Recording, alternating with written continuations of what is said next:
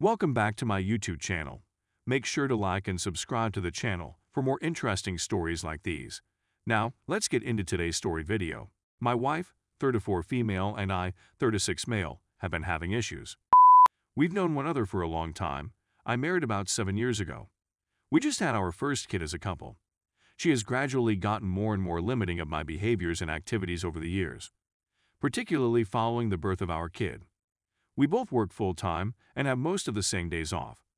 I have 2 children from a prior marriage, and she also has 1 child from a previous marriage. The only child that lives with us is the one who was born lately. We used to go out to bars, sing karaoke, play pool, watch movies together, go hiking, camping, car shows, play video games, carnivals, festivals, motorbike rides, invite people over, go over to other people's homes, and so on. She's gradually but steadily removing the things we used to do together.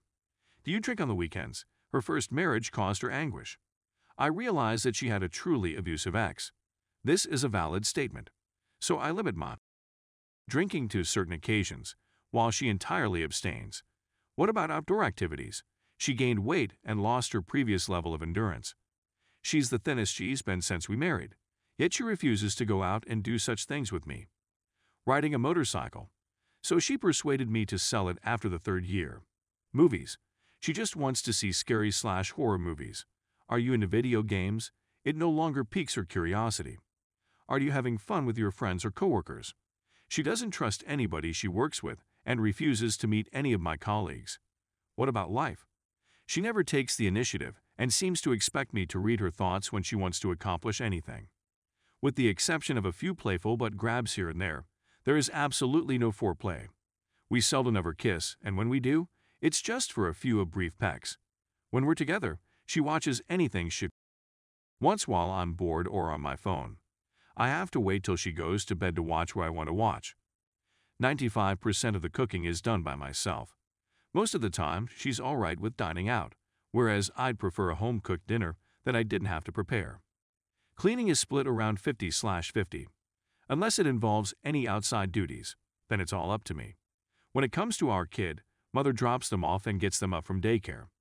Depending on my work schedule, the kid may already be in bed by the time I am home, but on weekends, I advise her to leave the child with me so she can go out and enjoy her day without worrying about the child. I'm supposed to remain up late at night to change and feed our infant one more time before going to bed. As soon as our kid falls asleep, she goes to bed. She gets up about an hour before I do to take care of them. She aids my older kid and is uninterested in the younger one. She behaves at times like Cinderella's stepmother. My children are always making mistakes, and she does not trust them to be near our child. Since we've been married, I've only been around her kid a couple of times, and she's only seen them a couple of times.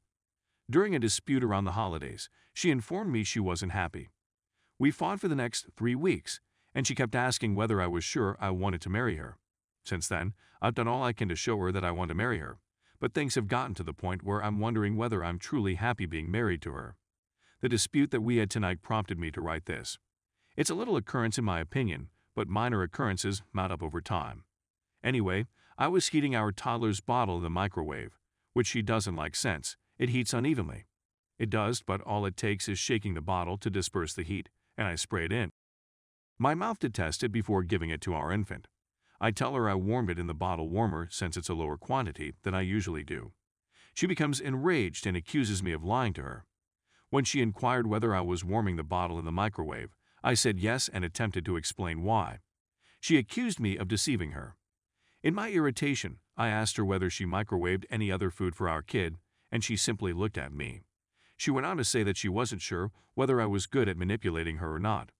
I explained to her that I was only attempting to reach a logical conclusion to our debate, and went on to add that all I'm doing is feeding and changing our infant. I told her that I would never do anything that would endanger our kid. She eventually let it go, and I went to take care of our kid. Story 2. My wife of almost 6 years cheated on me with one of my best friends. Our relationship hasn't been going well for some months, and we've both been aware of it.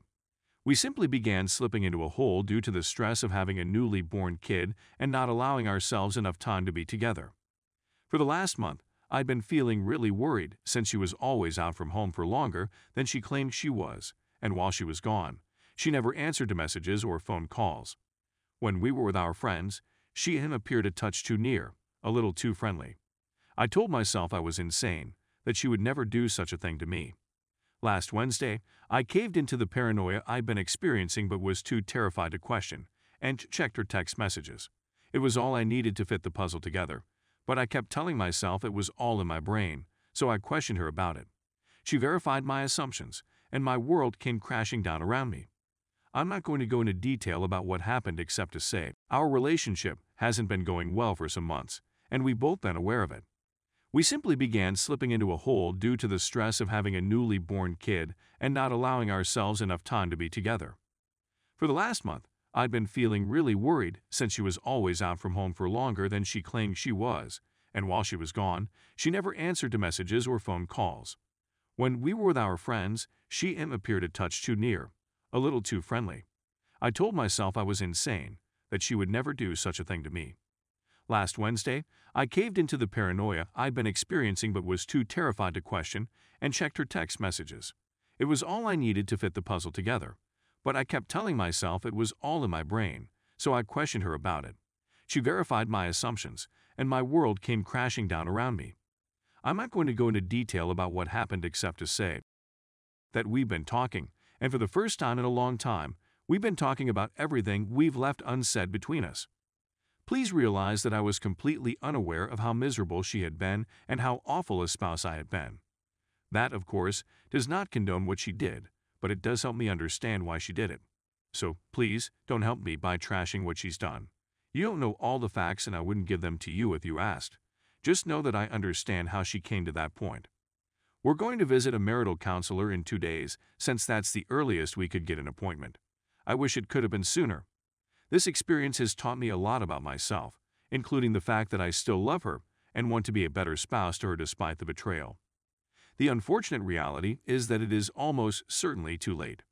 While I try hard to trust her when she says she wants to work to see whether this marriage is worth it for us, I suspect she's simply trying to make me feel better by giving me some time to acclimate to the possibility of us splitting up. It makes me furious, sad, and everything in between to think of all the times I could have simply listened to her and heard what she was truly saying, when I could have just stopped being so caught up in my thoughts and the worry and melancholy that was tormenting me. I'm not sure if I'll want to continue this marriage with consoling, I'm not sure how I'll be able to trust her again, and I'm not sure how she'll be able to trust me to be a better husband. I'm just trying to find whatever hope I can to keep pushing on and seeing if this is something that can be addressed. Here's the second part. He was one of my greatest friends, and we spent a lot of time together. He always said that family, friends, and honor were the most important things in life. It being said, it seems that wasn't enough since as soon as my wife approached him for guidance and assistance, he began dropping clues and information about establishing a connection outside of marriage to fulfill those demands. Why couldn't he have been a real friend and come to chat to me about how my marriage was going? I suppose I just need a little additional motivation to get through the next 2 days. If anybody has been in a similar circumstance, any recommendations for topics to discuss would be much appreciated. I'd appreciate it if you could hold off on any lawyer up or flee as quickly as you can statements. Thanks for listening/reading Reddit. Edit. My wife of 6 years cheated on me and our 7-month-old kid with one of my closest friends. We're trying to repair our marriage, but I'm losing my capacity to be optimistic about it. Edit 2. In regards to my buddy, when I found out what was going on, I texted him and essentially told him that if he thought I wouldn't find out, he should inform his so before I did, and that I didn't want to speak to or see him again since he was nothing to me. I haven't heard from him since, and I have no plans to alter that. I just don't have any energy for him in my life anymore, whether it's via physical aggression or simply yelling at him. He's gone and done with me. My wife knows and agrees that as long as things work out between us, they will continue to work out. She has also promised not to contact or visit him while we are trying to straighten things out. So sure, he's the very worst kind of human possible.